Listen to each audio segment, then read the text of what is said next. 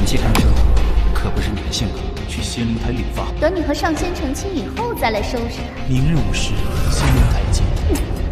心愿师傅，你不记得我了吗？我是你夫君啊，我是你师傅，不记得我？去死吧！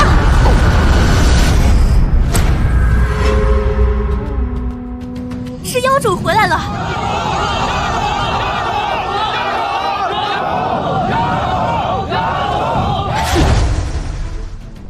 福生，你都记起来了？不多不少，正好是记起来了一些。你觉得他的妖丹在我手里这么久，我会不留一手？福生，你别冲动。倘若我不冲动的话，岂不是显得我太过大度了些？青青，你知道的，我这个人向来小气，没那么大度。怎么，你要护你的娇妻啊？福生，你不可以伤害她。你说了不算。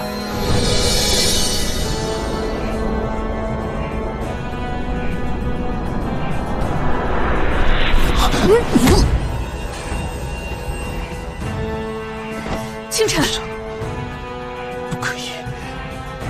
他挖我妖丹，今日他非死不可。今日谁也救不了他。福生，只要你不伤害他，我们两个都可以好好的。他挖我妖丹的时候，可曾想过让我好好的？我不能让你酿成大错。大错？今天就算天塌下来，我会给他顶着。那你可知道后果？我知道，连心骨而已。我会用食心虫一口一口将他的心给吃了，那结界自然就破了。师傅他顶多损失100年修为而已。不要，清晨，救我！好像你这般狠心，那早已经……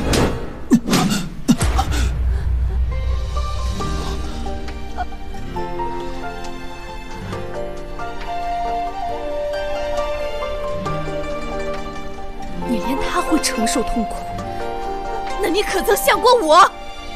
清晨，救我！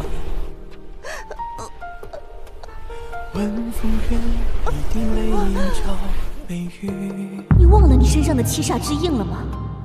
你若执意如此，必将万劫不复。清晨，心情，师傅。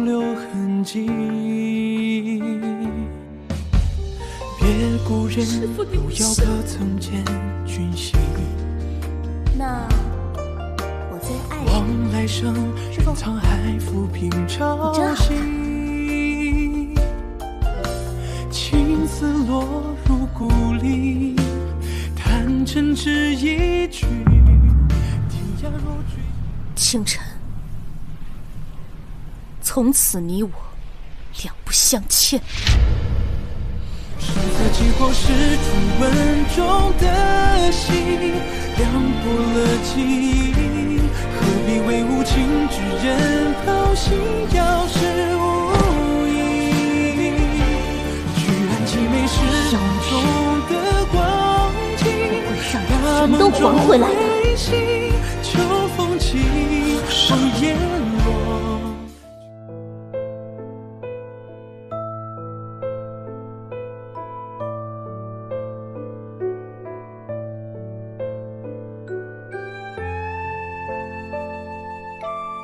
鲜花配美人，果然更添颜色。清晨，你又何必这样？他不过是一个妖，况且桑洛也惨遭。滚！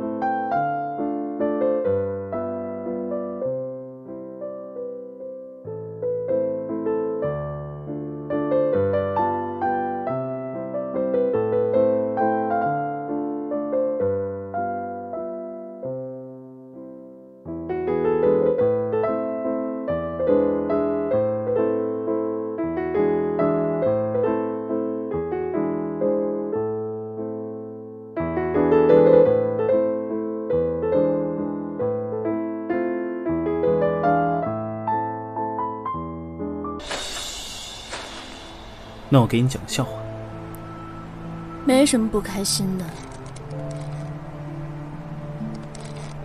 若是因为他伤了心，倒不如像个小女孩一样哭一场。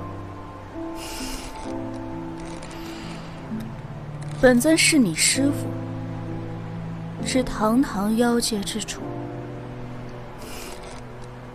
你竟然说我像个小女孩。是，你最厉害。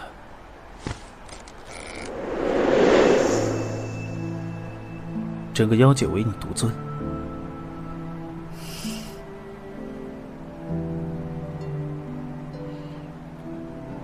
两个不同世界的人，不合适。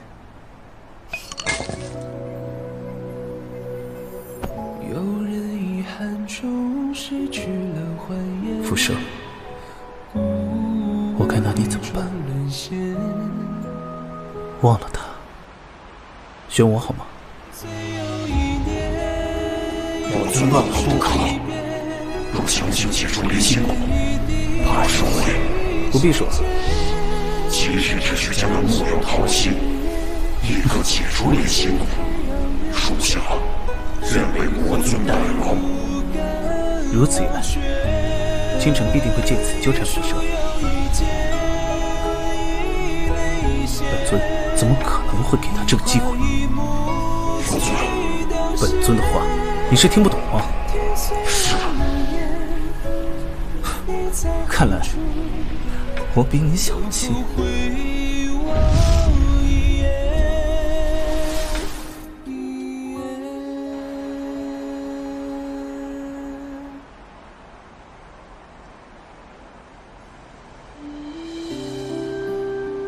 小渊儿，小渊儿。